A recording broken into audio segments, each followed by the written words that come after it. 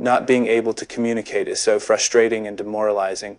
It is like you are trapped. A year ago, Casey Harrell couldn't talk beyond grunts. Now he can talk again, thanks to a brain device he got. Researchers from the University of California, Davis surgically implanted it under his skull last year.